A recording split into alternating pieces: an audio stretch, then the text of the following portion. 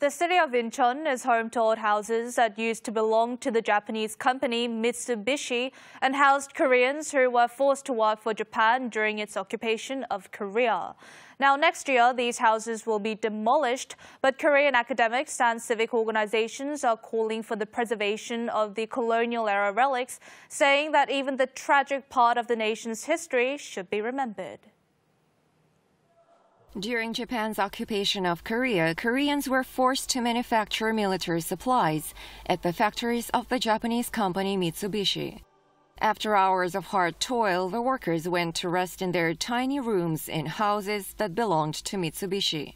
These old houses in Samningdong, Incheon could soon disappear into history.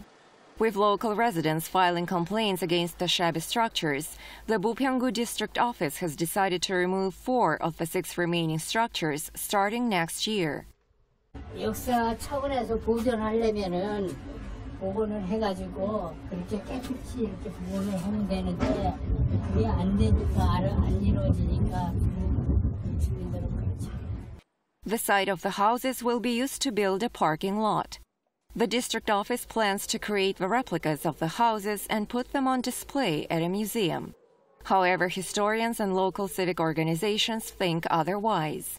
They insist that the colonial-era houses where forced laborers used to live have significant historical value that can only be preserved if they're left where they are now.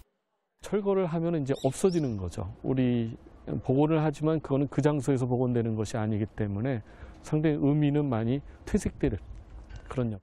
Meanwhile, more than 500 students of Incheon High School filed a petition calling for preserving the Mitsubishi houses as a memorial or an educational facility.